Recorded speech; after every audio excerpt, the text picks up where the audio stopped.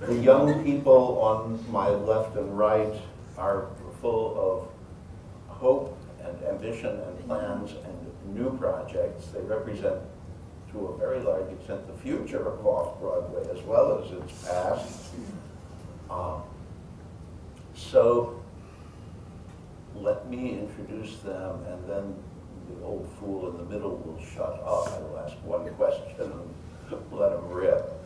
On my left is the esteemed co-founder and artistic director of the Living Theater, which began, I think, in an Upper West Side apartment and moved to a theater on 14th Street and had some years of peregrination all over the world, and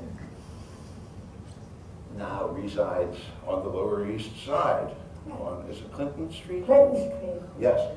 And Judith Molina is in rehearsal for a brand new play about Korach. It's open.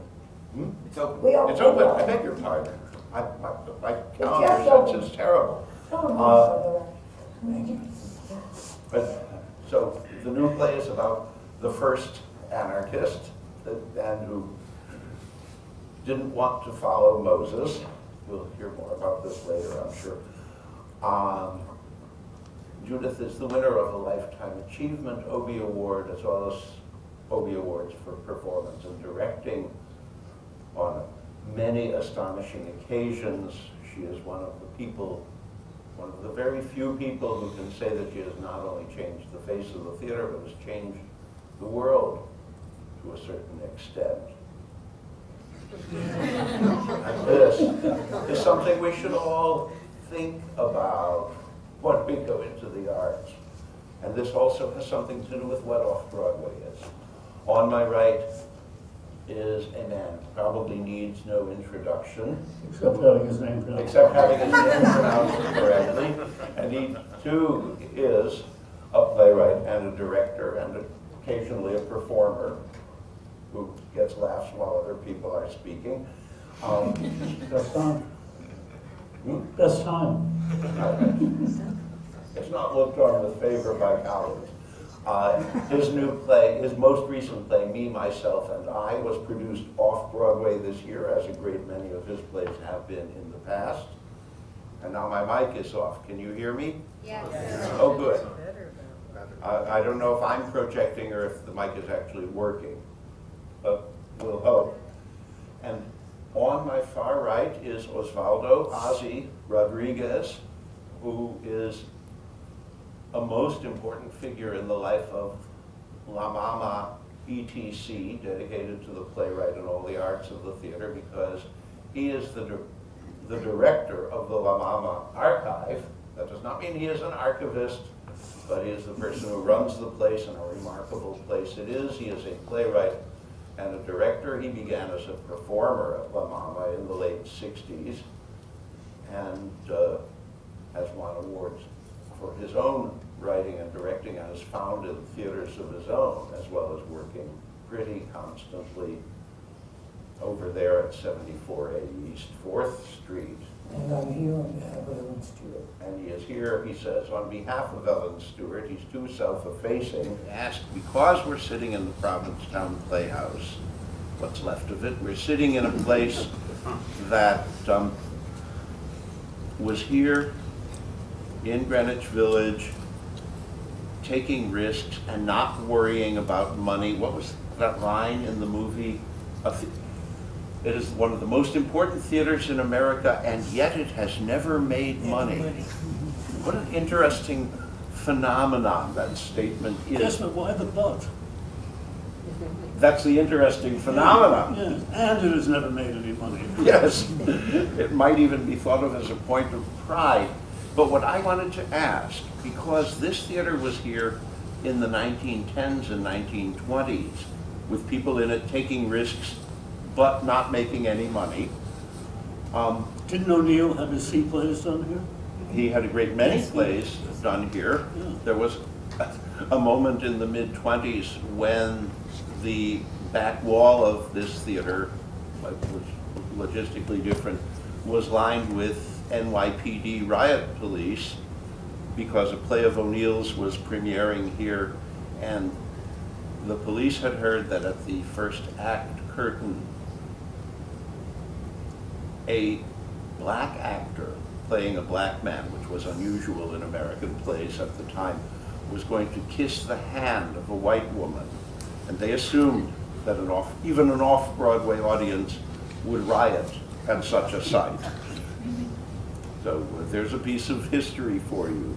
And that's what I wanted to ask, starting with you, Judith, when you began to make theater off-Broadway, were you conscious of predecessors? Were you conscious of a history coming into this?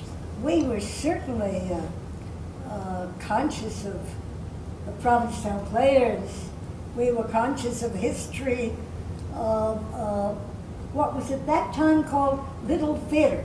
And I remember my teacher, Erwin Piscator, in his heavy German accent, saying, "Here, the little theaters should be called the great theaters, and the great theaters should be called the commercial theater." And it is. And I've always had a problem with the nomenclature of Off-Broadway. There was a time, 61, when the Living Theater first toured into Europe, and we came back and we found out we were an off-Broadway theater. And I said, "What are we off-Broadway? We're what we are, and we're certainly not Broadway, but we don't want to be off-Broadway as a designation." And then, of course, we became off-Broadway, and even though we fought it, we lost those battles. Those are the designations of small theater in New York, and I don't think it's a fortunate term.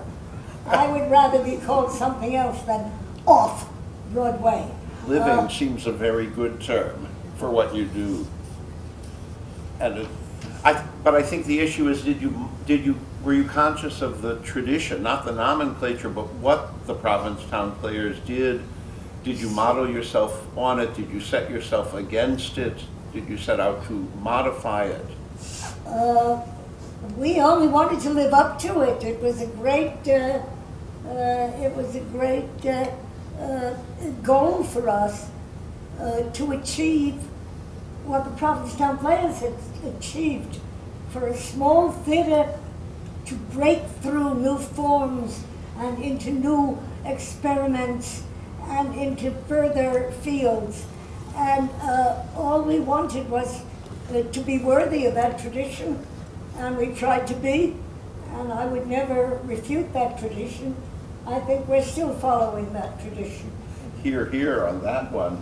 Edward, how about you? Your first play was staged in this theater in 1960. Yes, it was, but I want to go back before that. Okay. But before I do that, I want to talk to you about something related to what you mentioned about the riot police there for O'Neill's end of the first act with a black man kissing a white woman. You think it got much better by the 1940s? No way. I was trying to get thrown out of college. I succeeded finally in 1947. I was in Hartford in 1946 going to college, and there was a production there of the Duchess of Malfi, not a bad play, starring the famous Viennese whisperer Elizabeth Bergner. You had to sit in the second row and you couldn't hear anything. And her paramour was played by a very, very, very fine young actor by the name of Count de Lee. Now, Count de Lee was a black man. He was not permitted to play that performance except in whiteface in Hartford in 1946. So things didn't get much better very quickly, did they? No, I think there was a long struggle. I tell you. Was he permitted to kiss her hand? Oh yes, they did a lot of stuff, but he was in whiteface, so it was okay. And none of us were meant to know who he was, or that he was a black man, so I guess it was all right. So I got thrown out of college in 48, and thrown out from the family that had adopted me when I was a tiny little thing, and sent off into the world, and I came straight here to Greenwich Village. And I've lived south of 14th Street ever since. I started going to the theater, but let me tell you a little bit more. Some of you aren't old enough to know what it was like. You are, maybe, or you can go after some. Or maybe I'm older than he. It was a very exciting time in the arts in New York City in the late 40s, in the 50s, and in the early 60s. Everything was changing, everything was happening. In the visual arts, the abstract expressionist movement in the 50s had come in, and all the painters were down here doing wonderful, wonderful paintings.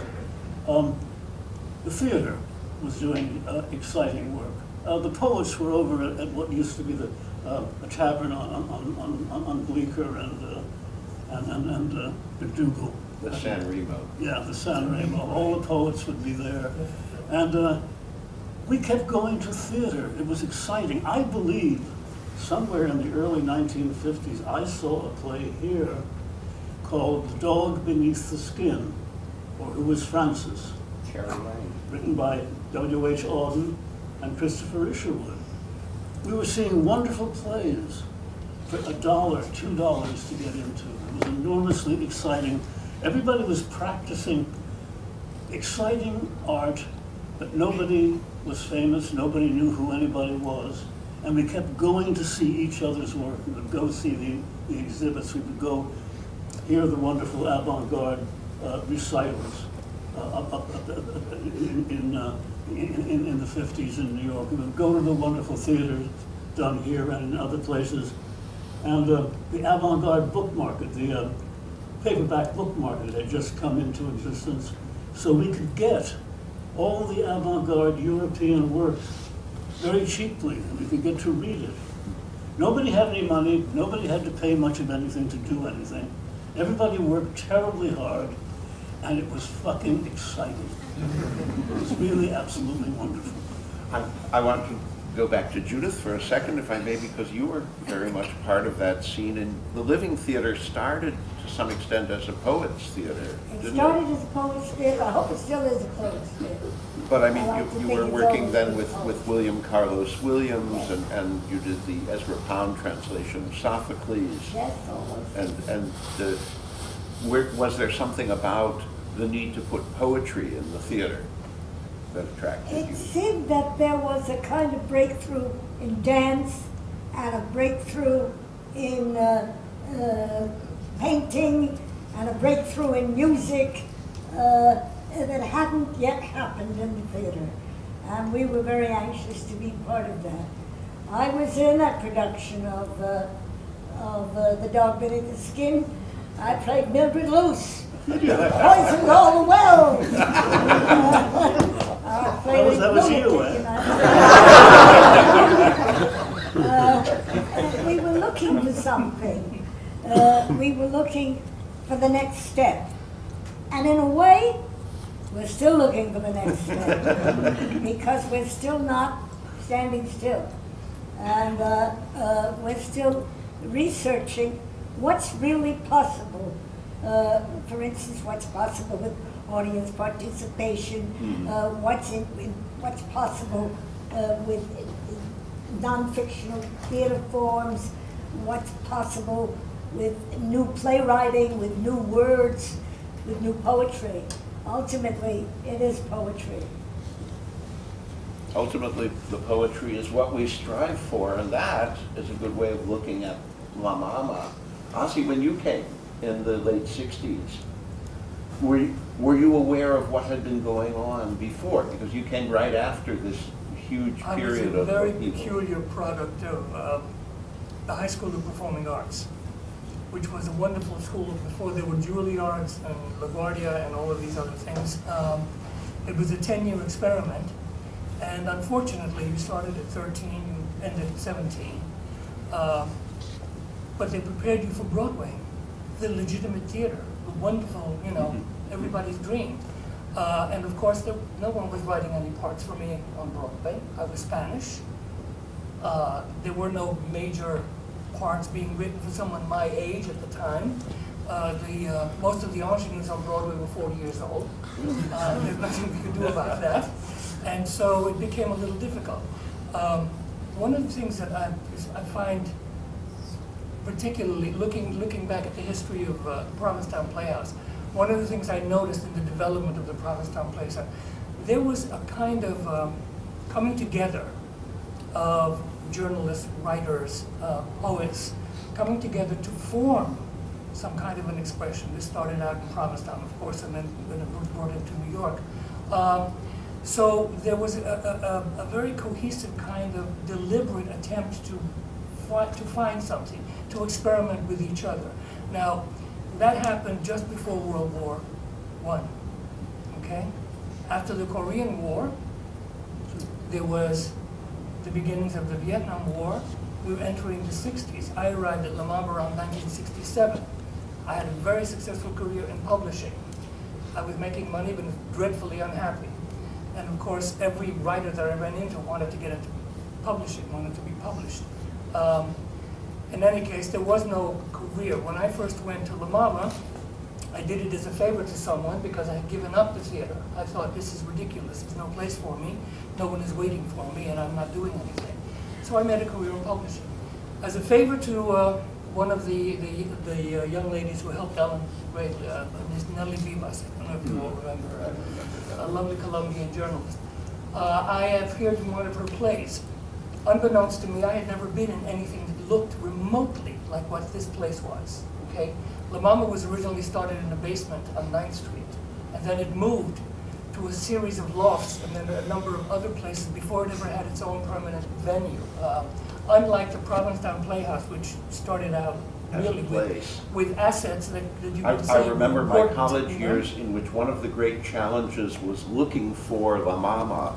Yes. Because we were never sure when they might have to vacate. Yes. And I also remember Ellen on a panel I once did with her a few decades back, saying that she had started La Mama essentially in her living room because all her playwright friends had plays that no one was doing and that would never be done on Broadway.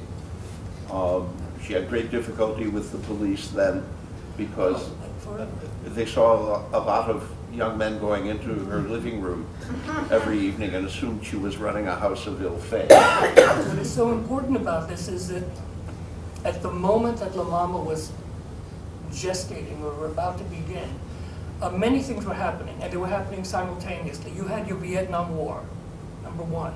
You had the draft.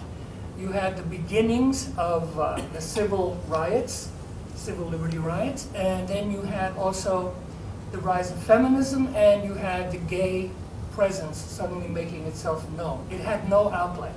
What Ellen Stewart did was she provided a haven for whoever wanted to express. Did I say something wrong? No. I think it was the gay movement finding an outlet. Oh, well, this is a good day to talk about the uniqueness of La Mama was that it afforded everyone a place. It's true, she started the theater because a friend of hers, Freddie Light, and later Paul Foster, had no place to present their plays. She had no intentions. She was a designer. She worked for Henri Bendel and Saks Fifth Avenue. And so what happened was she said, well, gather your friends, bring your plays, sit here, let them hear it, and that way you'll have an audience. It was a favor. It was a gesture on her part. Well, of course, no two artists travel alone. So this one brought another one, and that one brought another one, and that one brought another one. The evolution of La Mama, however, came at a time when so much was happening here. I think Edward hit it on the head when he said there was such excitement in the air. We were the richest country in the world. We had the most educated young people, the most highly educated young people in the world, because we provided. And we had communication. The television was informing us and educating us in ways and means that we were not prepared. We don't see the casualties of war on TV every day. We used to see them in the 60s. They don't that was report. what made a lot of the protest was A that lot the of- television news Precisely. The was communication that was used taking place verbally, but also because the artists suddenly had a place where they could present their own point of view. And this is why La Mama became such an important venue. Joe Chino started it first with the Cafe Chino, the Living What Theater. year was that, 62, 63? I was just going to ask Edward to talk about this because you said no artist travels alone. No, it's And true. Edward, when you and Richard Barr began producing your plays, you also began something in the company of a large number of artists. Yeah, we Wasn't there too? had an organization starting in the early 60s called Theater 1964, 65, 66. We went on for 10 years. And we produced over that time 120 new American plays, including the first plays by a number of rather well-known playwrights now. One can hardly count the number, Yeah, I think. it was a wonderful time, and the actors worked for free. I think we charged $1 to get in, and it was the way theater should be always, but stopped being. It was so exciting. Yeah. You asked me earlier if I wanted to talk. Do you still want me to talk about my first experience here? Actually, I do because it's related to this. We have to go back a little bit. In 1956, I wrote my first play, with the exception of a 3-act sex farce I wrote when I was 14. My first play called The Zoo Story. And it had its world premiere for some bizarre reason, not in America or even in New York City, where you'd expect an American playwright to have his first play, but in German in West Berlin. Why? I don't. Well, I think the bizarre reason is that new American plays, unless they fitted a conventional pattern, were not being done. And that was the problem that you were all up against. And so somebody translated my play into German, and a production company in Berlin read it and decided they needed to play another hour-long play to go with a very bizarre play by Samuel Beckett called in German Das letzte Bande, Krapp's Last Tape. And so in 1958, the double bill opened in Berlin and got very good reviews, which was nice, in German. I went, you have to go to the first performance of your first play. You have to.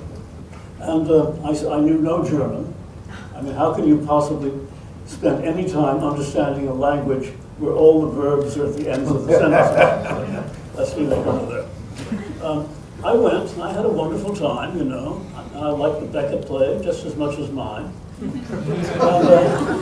very fortunately, there was some guy from the New York Times there who wrote a review of the evening. It was bilingual. And he said in his piece for the New York Times, "Isn't it astonishing that a young American playwright has to have the world premiere of his first play in German, in Berlin, Germany, rather than in New York and in English where it should be?" Well, of course, they had to do it here, naturally, you know. They were embarrassed not to. And so Dick Barr, who produced the first 15 or so of my plays, I guess, bought the rights, both to the Beckett play and mine. I came back from the opening in Berlin to discover that I was going to have a production of my play in New York City. And I thought that was very nice. So we cast it and opened it here. In those days, the Provincetown Playhouse was shaped a little bit more like a theater. The rate was not so precipitous that you would fall into the stage. It was a regular theater. Again, we got very, very good press here. Some people liking Beckett's play a lot more than mine. Some people liking my play a lot more than Beckett's. You know, that's the way that sort of thing goes. But we ran here and in various other off-Broadway theaters in the same production for 3 years, which was very, very nice. And I never looked back. I quit the job I had delivering telegrams for Western Union and decided I might as well spend some time being a playwright.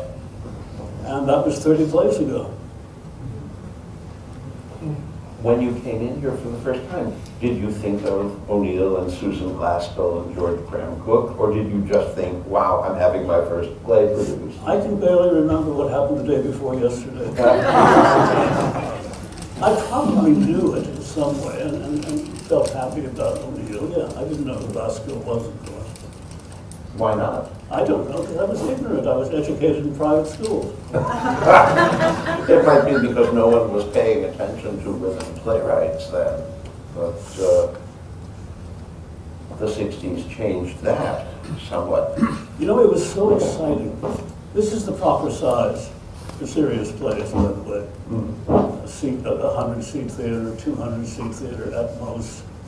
Because the intimacy, the double intimacy from what's happening on stage to the audience and what's happening in the audience to what's going on stage is so exciting. It's just really quite wonderful. And I'm always happier when I'm having my plays done in small theaters than in large theaters. I find it interesting that your first play was done in Germany. It's one of the reasons that Ellen sent so many American plays to Europe. Because the critics in America were not paying attention to American playwrights. The irony is, of course, that once you went to Europe and you performed in Europe, you came back, you had credentials, that somehow the Americans were ready to applaud. Yes, it's interesting nowadays that many commercial Broadway productions, in effect, try out in London. Precisely, and then come here. I thought one of the more interesting things, though, was that in the years 62, 63, La Mama began in 1961. But some of the first plays that were done at La Mama were by the following playwrights. If you permit me, I just want to read very quickly. Please. Tennessee Williams, Eugene O'Neill. That's not their first play. 1962. The first things you guys did. This is the first time, yes, this is the first time. This was also true of the repertoire of the Chino. There were a lot of Williams and O'Neill one acts. Arrabal, Oscar Wilde, Leonard Melfi, Pinter, Gide, Edna St. Vincent Millay, George Bernard Shaw, Williams again, William Saroyan, Ennui, Inesco. Okay, these were the things, this was the avant-garde of the 1960s that was being somehow offered to the American public, and also influenced so many young writers who had never had the ability to really interact with these other writers. You weren't going to find these guys on Broadway too soon. However, there was a real thirst, and one of the things, again, the open door policy of both the Moving Theater and La Mama and the Provincetown Playhouse was made it available to them. The other thing was, because, be it a naive thing or be it an ingenuous thing, because we were constantly breaking laws, we were always at the frontier. In other words, everything that was being done off-Broadway, and I know the term offends you, however, when I was in San Antonio and I had a company, I very proudly called them Off-Broadway. They accepted the title very well. But one of the things that happened was, because we were doing things that were technically illegal, and not technically illegal, but rather not commercial, okay? Well, we were in the wrong spaces. We were advertising in the wrong way. We were mixing and matching things that didn't belong. There were people who came in as light designers and ended up being set designers. People who were set designers who ended up being actors and then eventually dancers. There was this unbelievable energy that allowed people to explore possibilities. There was nothing to lose. We certainly weren't going to lose a big budget. Not 65 million. It wasn't happening. See? This is what was there. And the thing is, it was an received enthusiastically because the door was open to everybody. So suddenly, La Mama had troops that were black troops, that were Asian troops, that were Spanish troops, that were purely American troops, that were coming in from Korea, from Japan, etc. It opened the door. Because of this available interchange, this cultural interchange, the styles of the theater itself began to transcend its own limitations. So suddenly you have performance art evolving. You mentioned dance becoming an important part. Ellen's opening speech was always, welcome to La Mama Experimental Theater Club, dedicated to the playwright and all aspects of the theater. Well, all art is an aspect of the theater. Everything from set design to floor design, to costume design, to theater design. It's all part of the To theater. the interaction with the audience. Precisely, precisely. The other thing she did was she reevaluated the spaces of theaters. Now, we're talking a lot about space here. La Mama has 3 theaters. It produces 3 new shows every 3 weeks. We've done over 3,000 productions. I'm bragging because it's time that somebody knew about this, and I'm glad to share it with you. But more importantly, La Mama spaces were created to be mobile. The minute Ellen returned from Europe, she realized that the American theater needed more. The Living Theater completely changed the relationship between the audience and the actual spectacle. It was a time when that was necessary, which immediately made everything else antique. You're not going to find flock paper and gold cupids hanging from the ceiling in any one of the little theaters off-Broadway, okay? I mean, if you are, it's a lovely decoration, but it was not the purpose. The purpose was to communicate what was essential, and that was the play, the production, the actors, all of the material that was being presented, given, and explored at the same time. It was also communicating the most important things, social events of the day, and attacking those things that were no longer American enough for us, that were no longer describing who we were. This is one of the things that afforded so many young artists the ability to present their material. I'm talking too much. Yeah, in spite of the fact that we might consider the golden age of off-Broadway or off-Broadway to be with the Living Theater and La Mama. It really began at the end of the Second World War.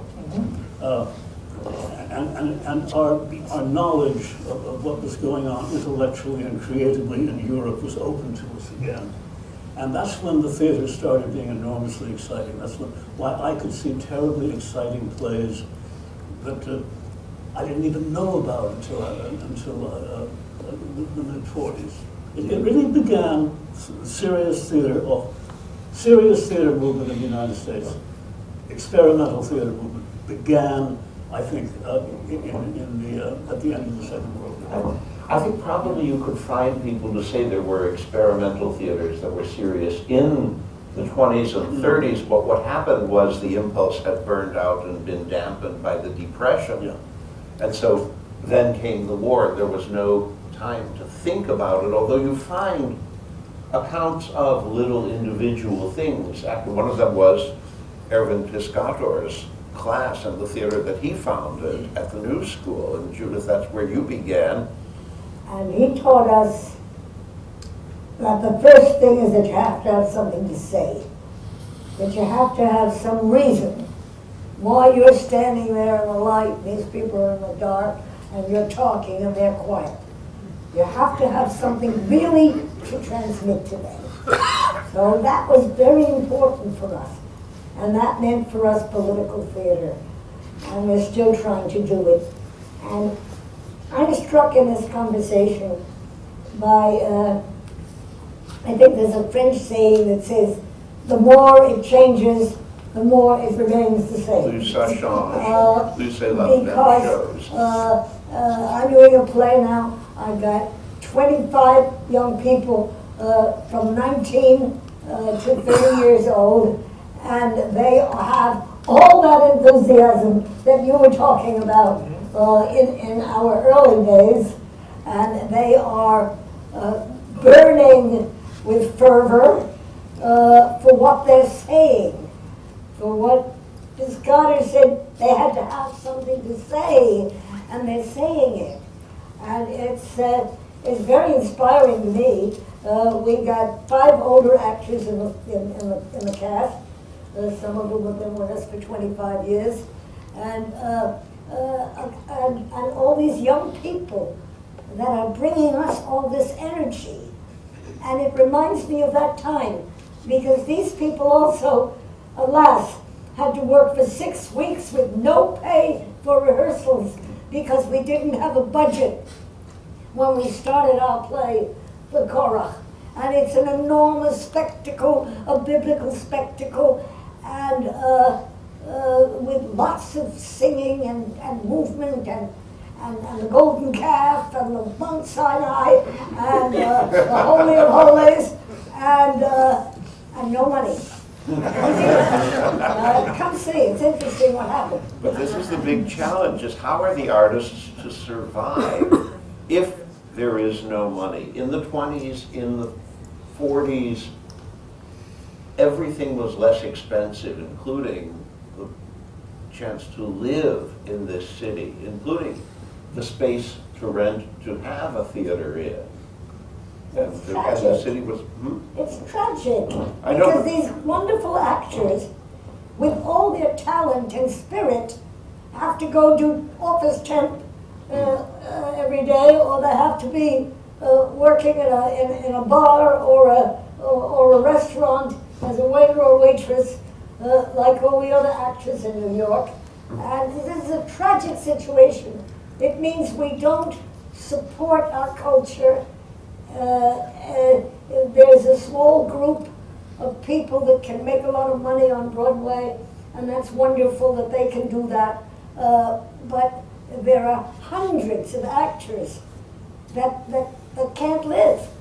And in some way, our society should support our culture. And that's what I'm making a pitch for all the time. How do we reconstruct our society to support our culture? And especially when our culture brings bad news, which the society doesn't want to deal with. I'm thinking about the Brig, because Ozzy keeps mentioning the upheavals of the 60s, and because you revived it 2 years ago, that astonishing production, and I brought a young playwright to it who said, this is the newest and freshest theater I've seen in New York all year. And I said, I saw this in 1963. For a long time we said, we didn't want to do plays about how bad it is. We want to do plays about how good it can be. And I started on the subject of Korach 5-6 years ago with Anna Resnikov, who's since died and wasn't able to participate because we gave it up, because Korach gets swallowed up by the earth, and that we didn't want that bad ending. And then we found out that there's a Mishnah, a commentary on the Bible, a Talmudic saying that says that Korach's sons were saved by a band of angels because they were going to be the singers of the Psalms in the temple.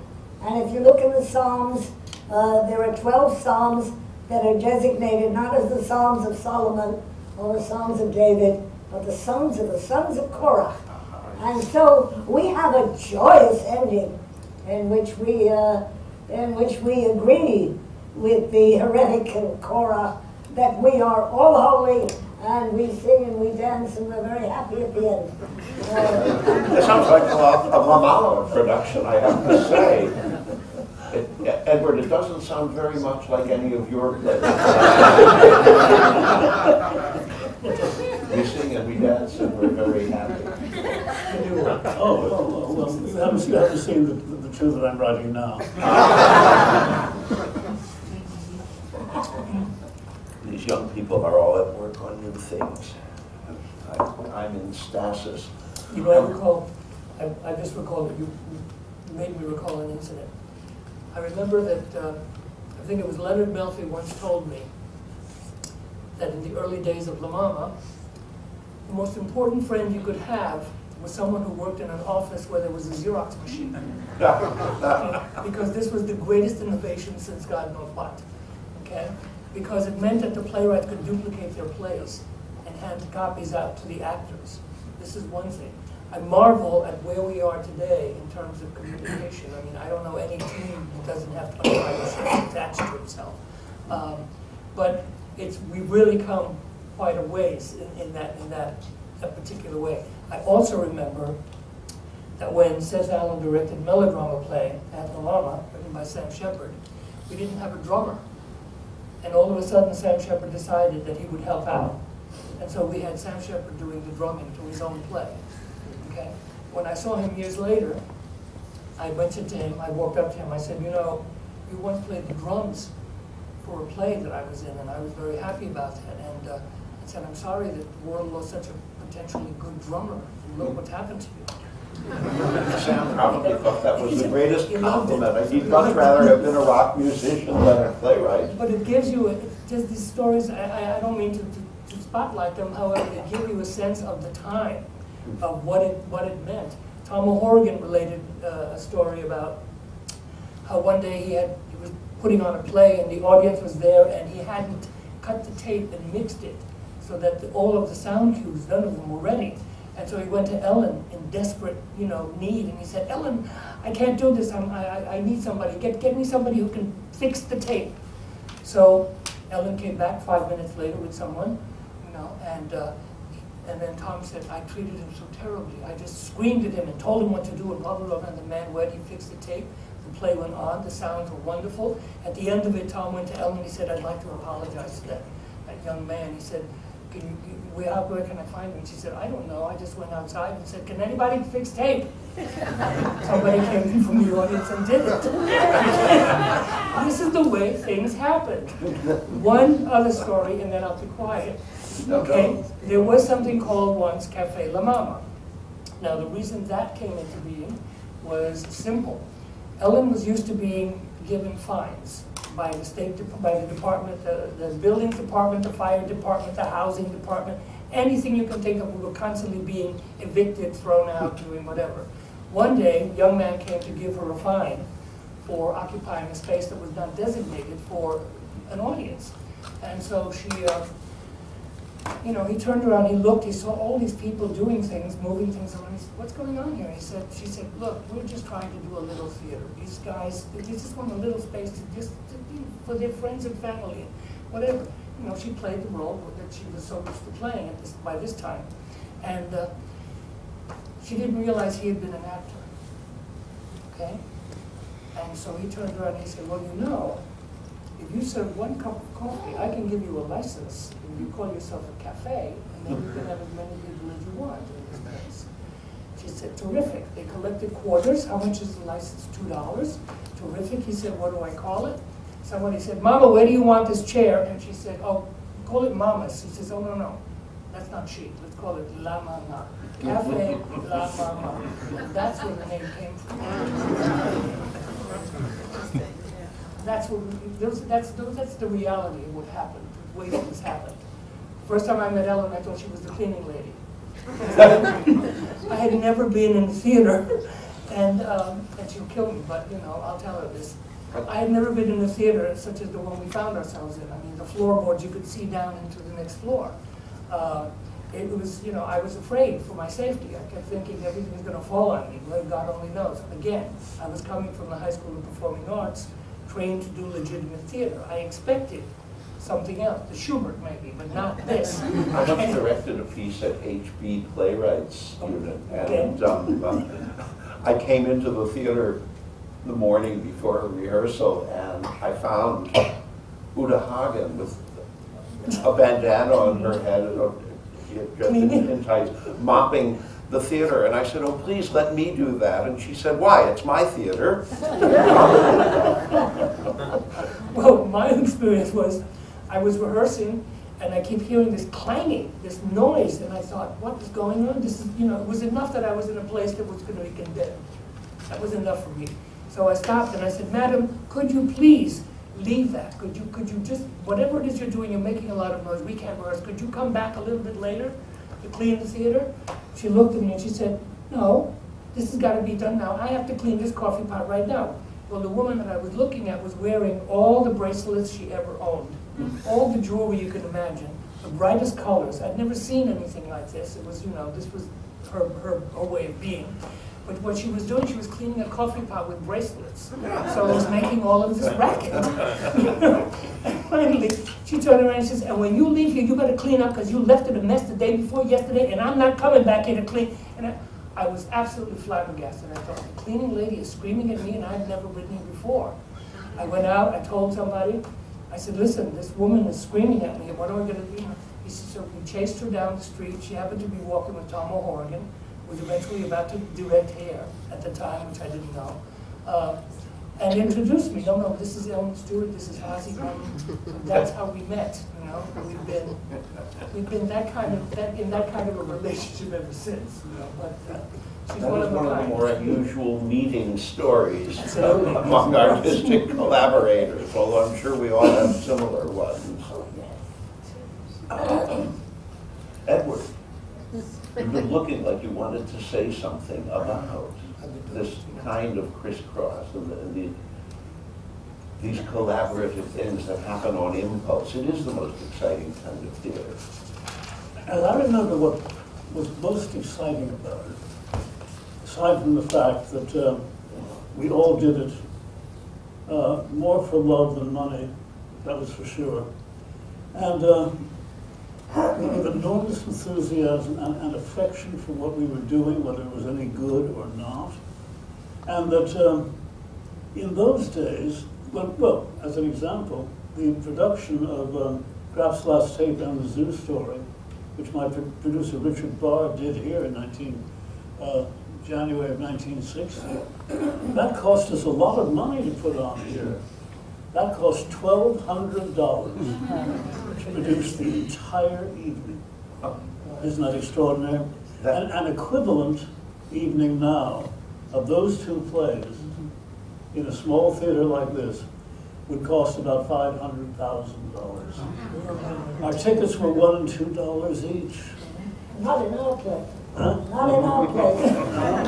Judith could do it for $1,200. No, but the interesting thing was the playwrights themselves helped each other. Well, of course They we did. invited each other into each other's theaters, so that if there was no room at La Mama to do a play, then, you know, Edward could say, come to the Van Damme Theater and present it here. And many, many plays were done that way. And the credentials that they achieved, the credits that they achieved, was because it was ongoing. It became impossible for journalists, or particularly critics, New York critics, to ignore what was happening underground beyond a certain point, because it was infinitely more exciting than what was going on in the commercial theater.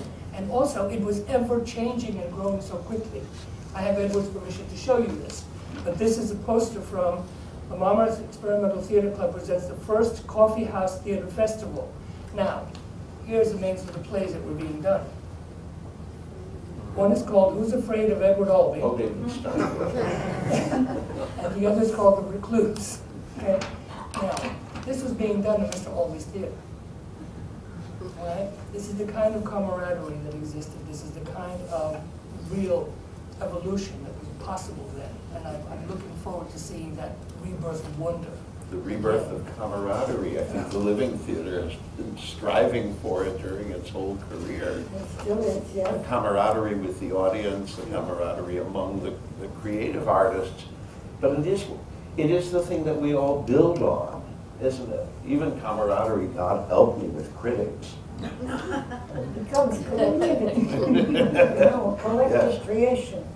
You know, this reminds me of my favorite line from Brecht, which I'm going to quote in German just to please Edward, because the verb comes at the end. It's wenn die Kühe miteinander besprechen können, dann würde die Schlachthöfe nicht lang bleiben. That's from Puntila. He says, if the cows could get together and talk things over, the slaughterhouse wouldn't last long. And this brings me to Brecht, who is, I wanted to talk a little bit about the past tonight, not about our past as theater makers, but about the predecessors, the parents of off and off Broadway. And one of them is Brecht, who has been important in my life and very important in the life of... And another one equally important, and nobody really knows who he is anymore, is Pirandello. Ah. I can say to a young student of mine, let's talk about Pirandello, and as likely as not, the answer is going to be, where is that? Yes. Good, I can now say that my dear friend and colleague David Gordon is working on his distinct David Gordon and Valda Setterfield version of 6 characters in search of an author, and I'm going to see their workshop of it next week after Christmas. I love Pirandello, who is one of the important people. Most important 20th century playwright. Brecht, I think, was a new discovery at the time when Off-Broadway began to boom. Pirandello was already an established classic. Yes, we did Pirandello long ago, and we did Brecht. When you did Pirandello, you had the actors come into the audience and evict the critics from their seats, yes, and watch the play. We did that. And I think it's wonderful that we're here in this site here, sort of speaking of its history and remembering our forebears of our work. And we all have such long histories to talk about here. I wanted very much, I wonder if you could indulge me to hear from someone who is still in his 20s. Brad Burgess has been working with me. He's been an actor, and now he is the associate director of the Living Theater for the last 4 or 5 years. And he's still in his 20s. And I thought it might be interesting, after hearing all of us, to hear a young voice about what does this history mean to someone who hasn't lived it. We've lived some of it. But what does it mean to you?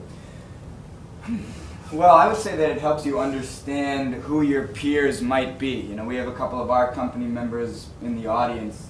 And it kind of heralds back to what Ozzy was saying earlier, that you never really know who you're meeting when you're meeting them. And it's a sort of communal consciousness that the history teaches you. You know, don't brush anybody aside. Anybody could be your great collaborator. Anybody could be Ellen Stewart.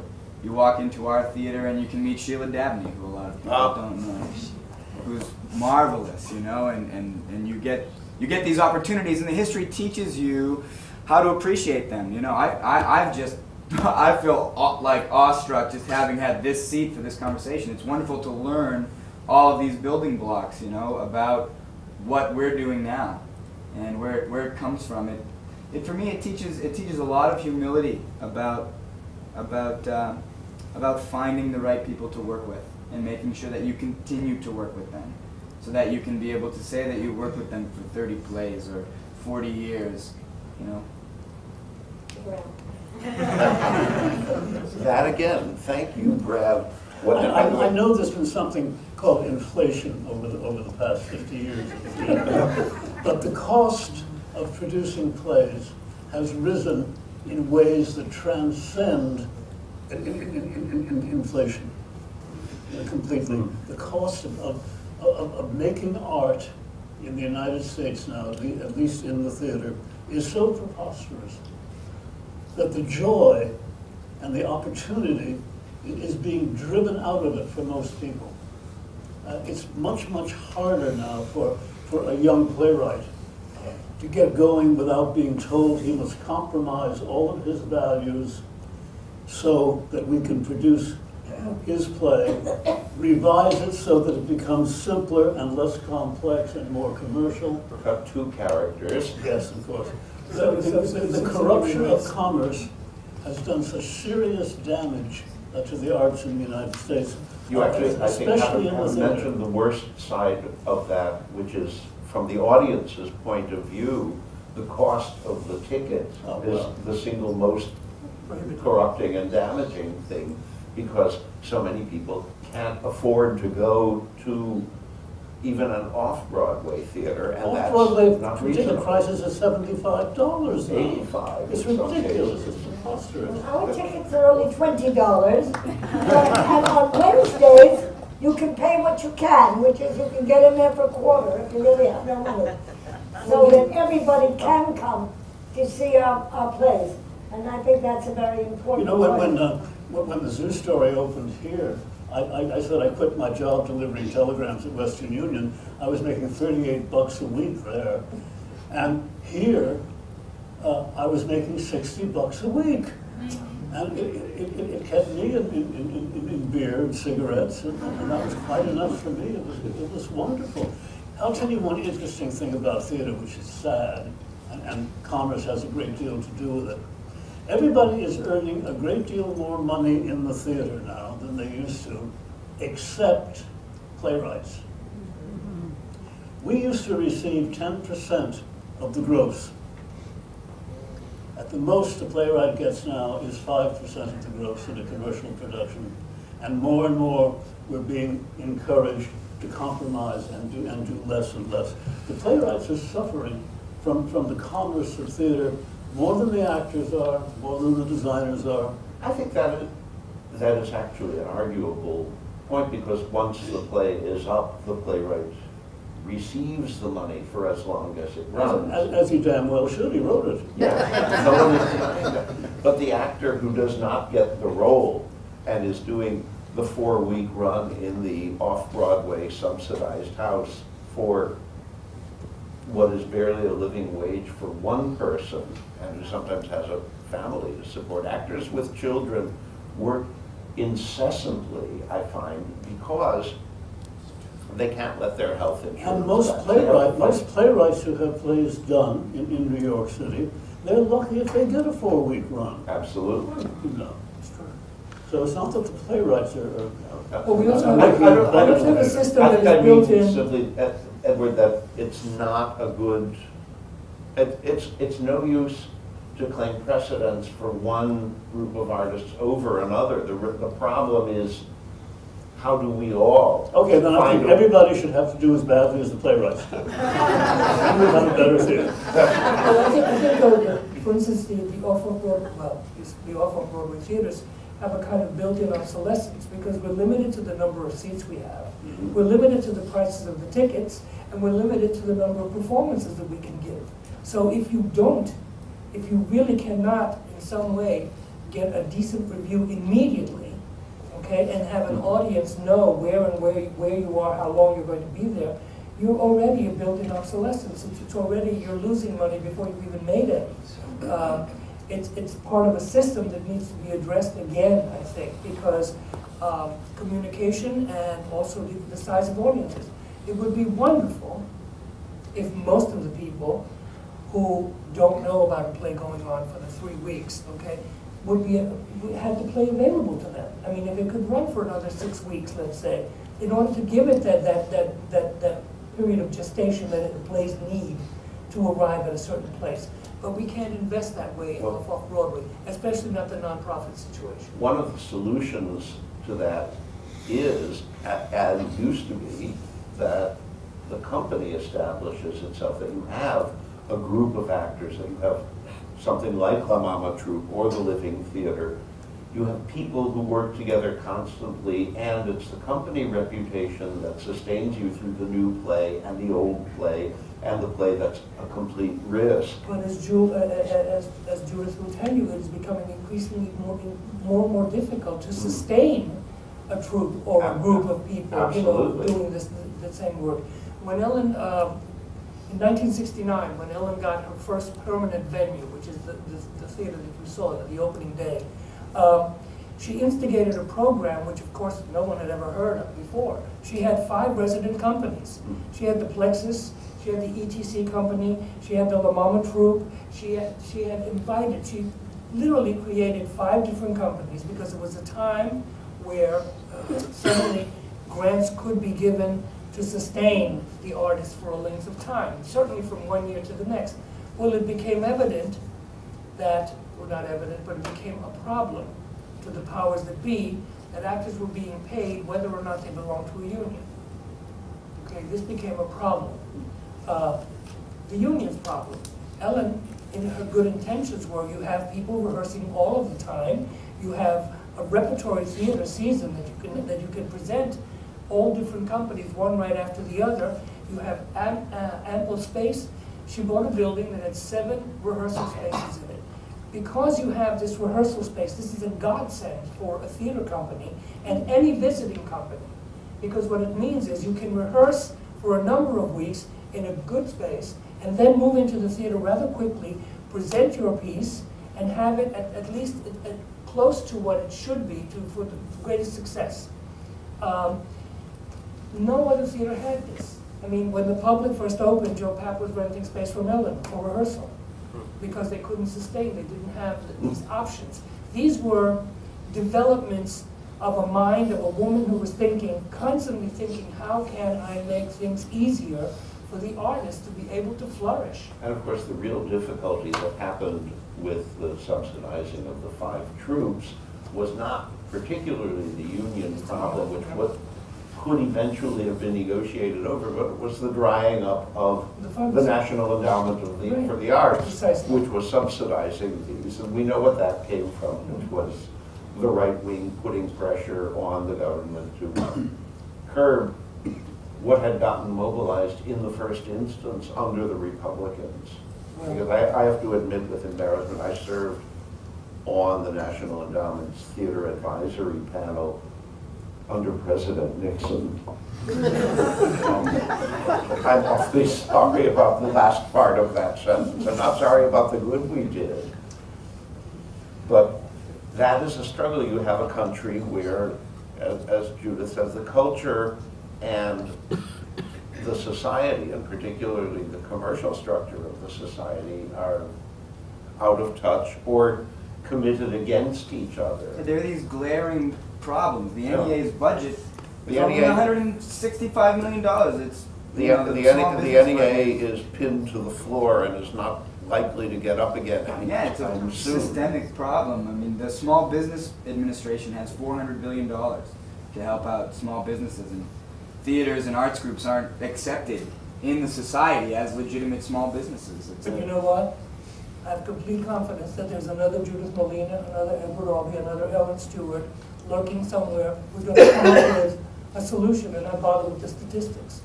You know, eventually, because you can't Are stop those people out there? I think the statistics I'd like are them to necessary be. for the solution. I mean, that's the only way the people that are within the hierarchy that oppresses us are going to understand the solution, is if we can show them the actual financial figures of what we're doing and what we create. For instance, the company of 25 actors in the Living Theaters Ensemble rehearsed for 12 weeks, and if we paid them $10 an hour, which we didn't, they rehearsed for free, they contributed about $45,000 effort into the production. Sure. And that's a major investment. Yeah. That's 25 producers, not 25 One of the actors. things that puzzles me about what you said, Brad, is that I don't understand the Small Business Administration not realizing that statistically it's been proven over and over again that the arts, and in particular the performing arts, are always a source of economic stimulus to a community. I'm getting a signal from the aisle back there. Can we turn on the house lights here? Because I can't see very much in this glare. And it's rather about the time when we are expected to take a few questions from the listeners. So this performance is now interactive. If somebody has a question, and now we can see each other. yes, can you take these down a little so that I can adjust my ancient eyes? Who has a question? We'll take one in front here. And that guy in the back. Yes, you're second, sir. Yes, I'm.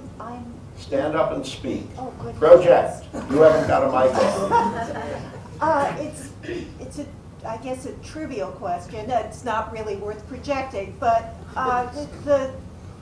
the post-war theater.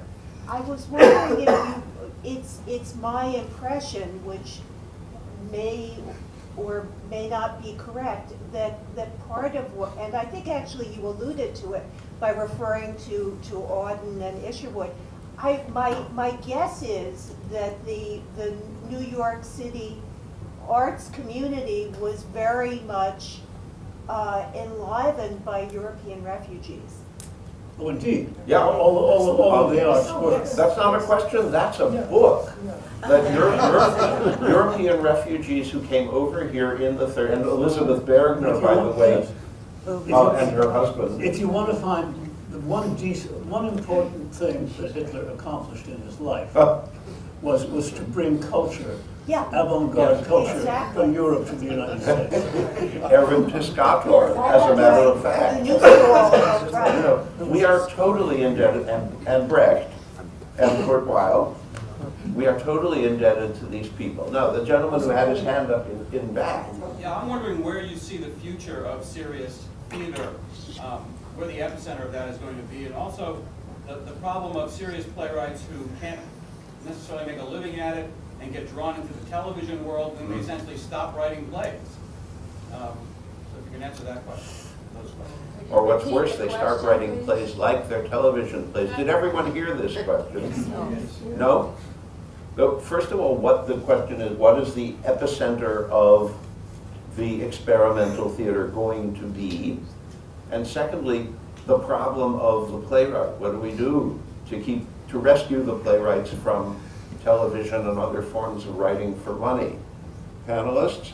And in our theater, the more collectivity, the better.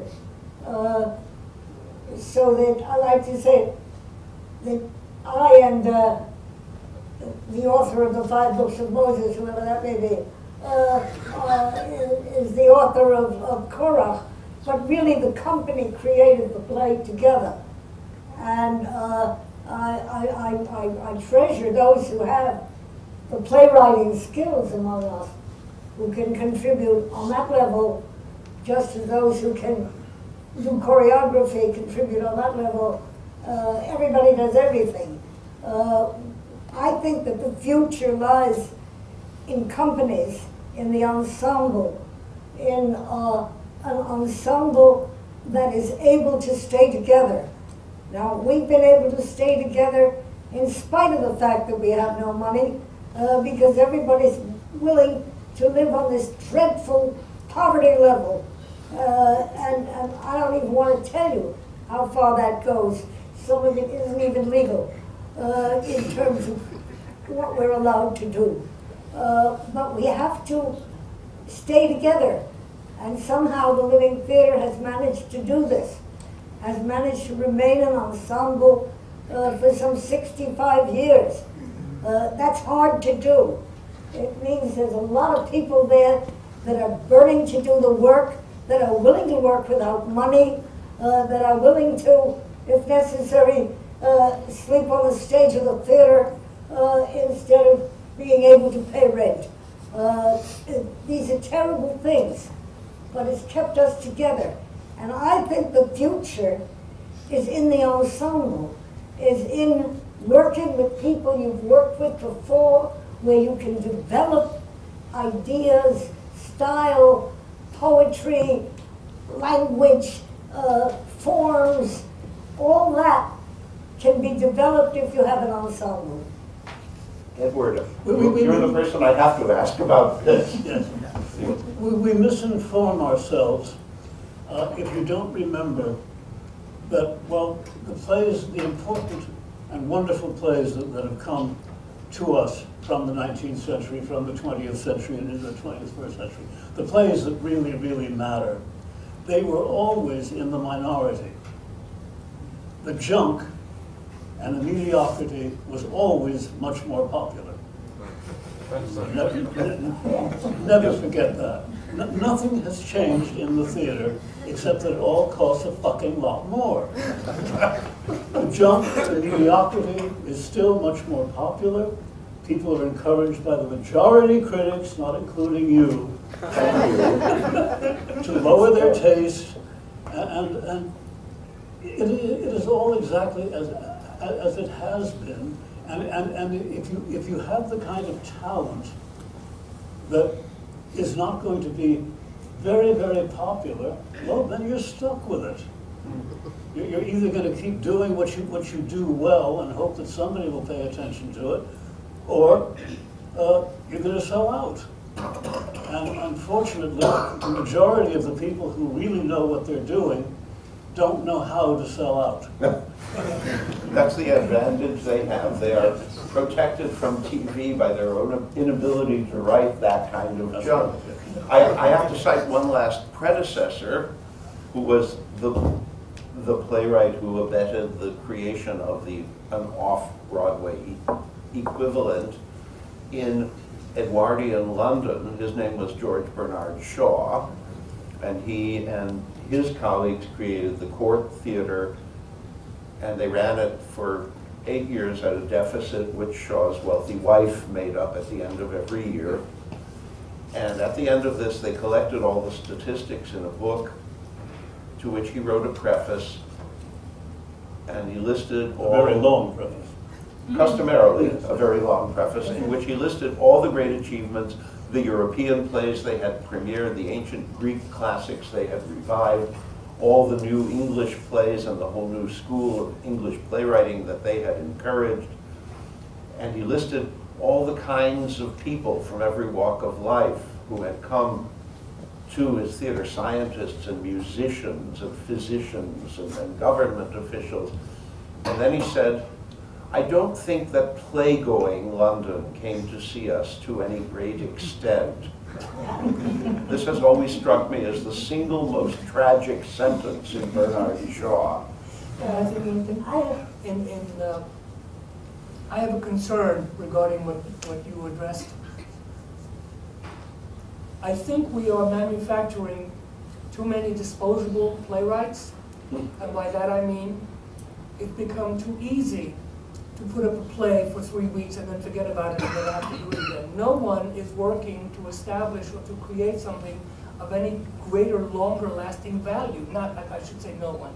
There are people out there, but I think that we're sending our youth, our young people, the wrong message by this immediate accumulation of so much disposable material because of the television writing, because of the immediate movie, the success, the rap song mixed with the go-go dance or whatever. Dare I mention the word internet?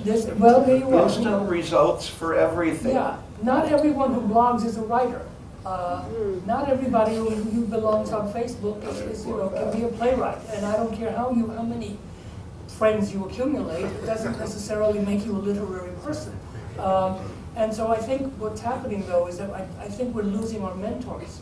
I think we're losing the Edward Albees and the others if we don't support them. If we don't make the effort to make sure that they are produced and that they are seen, then we're shortchanging our own future. It's very important, I think, that we follow through on this, just as an audience and also as a people, as a nation. Here. Judith. I have just finished writing a book. It's supposed to come out this year by Routledge, is it? Yes, Routledge.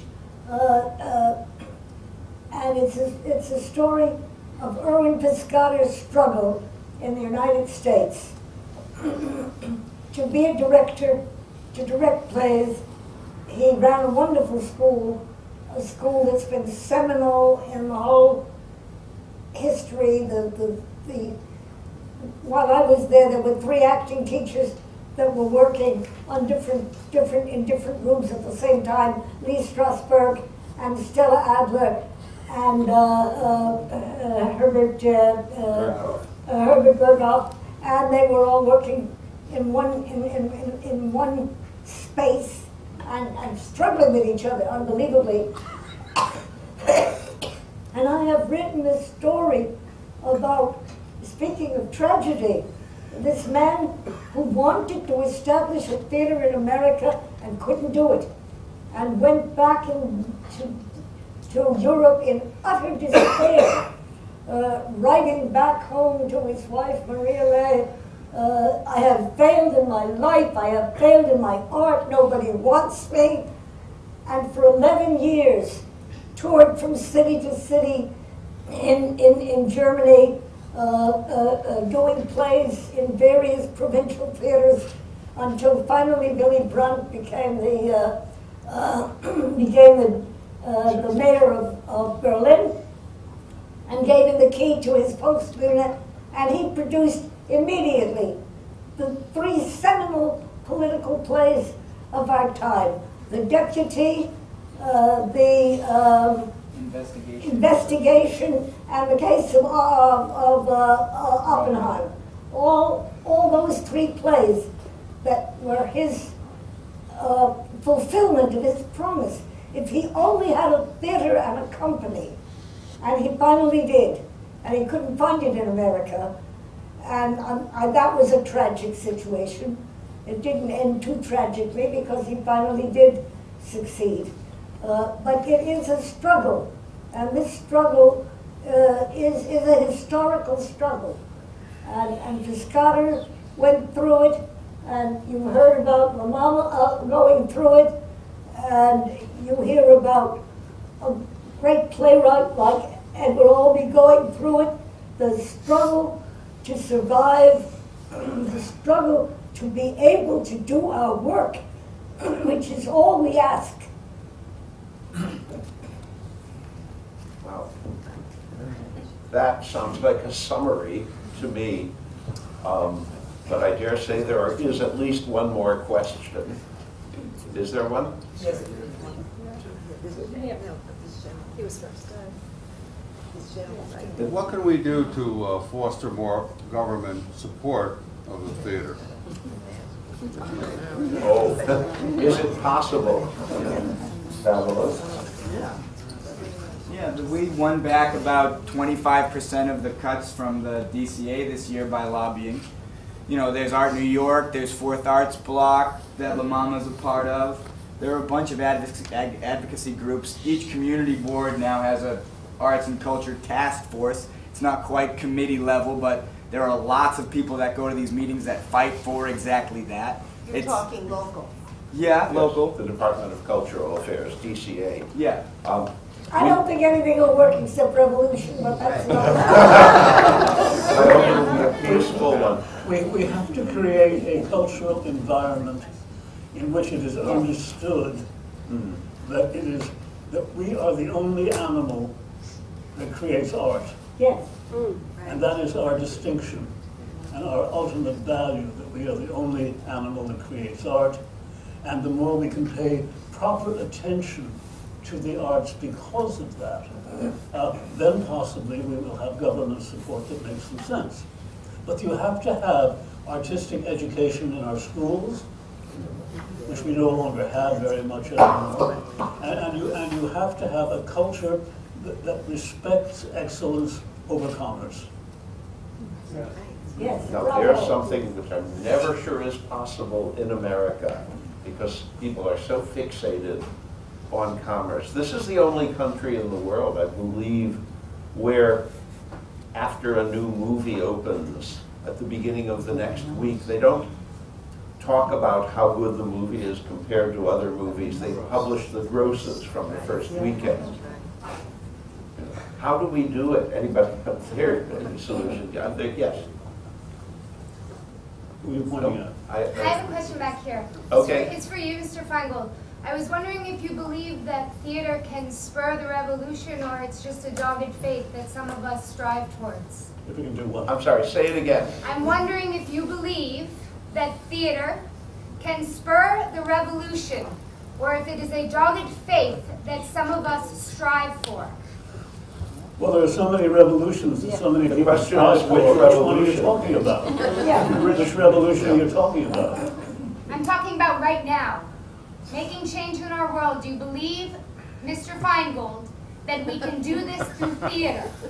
That is an interesting question, and I am not sure of the answer, but I can tell you a couple of things. One is that the theater is a place to make people think and feel, and those things abet change. I'm always cautious about the word revolution. And I also like something that the very radical 1960s British playwright John Arden said, which is, the theater cannot make you do something, but it can confirm you in something that you are beginning to feel. That's good. Which means it can give you the strength to think about how you might change things. Is that a good enough answer?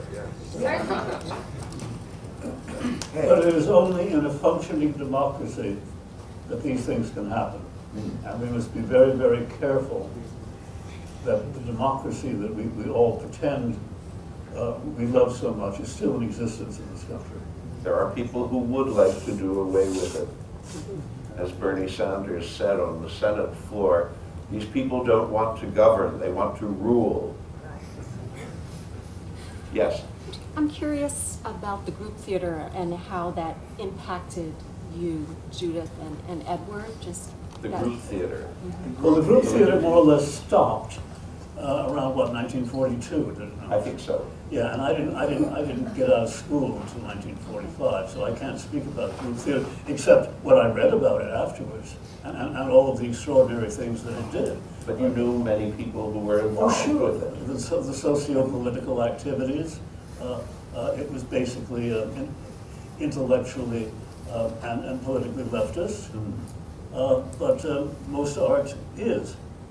I was mentioning something at the Kennedy Center Honors last week, that I've been around for a long time, and I've met almost all of the people who really have mattered in all of the arts. The really, really good people in almost all of the arts over the past 50 years, I've met them.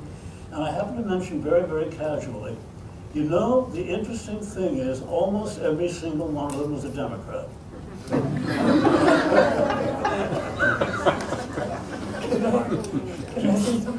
Yes.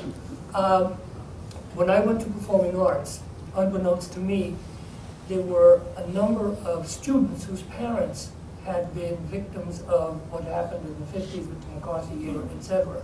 And many of those people had been, not instrumental, but had belonged to many of the intellectual circles that had grown out of things like the group theater and many of the things that had come before. And even in the 60s, they were still suffering the stigmas of what had happened in that period, because the children's names had been changed. They would speak things. I found that some of my friends' parents had written Broadway shows and were given over to someone else. In other words, they were literally working undercover, because the artists themselves had been in some way blacklisted, and to me it was an unconscionable, a crazy, an unbelievable thing. But what I see happening is we develop in waves.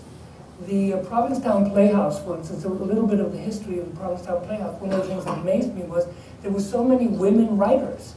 Edna St. Vincent And playwrights, produced and here which as well was as Eugene wonderful, O'Neill. because prior to that there hadn't been recognized women writers working in the theater, and many of them had been journalists formerly. Second thing that happened, now here's another wave, in the 60s suddenly, at La Mama, we suddenly have women directors, and tremendous women playwrights. We've got Megan Terry, we've got Julie Gavassi, we've got Michelle Owens, we've got many, many people. But suddenly, you know, a couple of years later, you look on Broadway and you've got 5 or 6 women directors. Something unheard of when I was going to school. There were no women directors on Broadway. Well, there actually were, you know, but they were unbeknownst. they were invisible people. This is one of the Broadway paradoxes that has always fascinated me. The Tony Award, the Antoinette Perry Award, is named for a woman director. And it wasn't until this past decade that a woman director actually won one, and she was from Ireland. In the meantime, a great many American women directors had come and gone. I will take the Tony Awards much more seriously when they are not limited to plays on Broadway, but when they're plays that are off-Broadway and out of New York as well. Then I'll take the That too is a revolution of which we await. Michael, one more question. One more question. We have time for one more question, they say. You can. Thank Yes. you.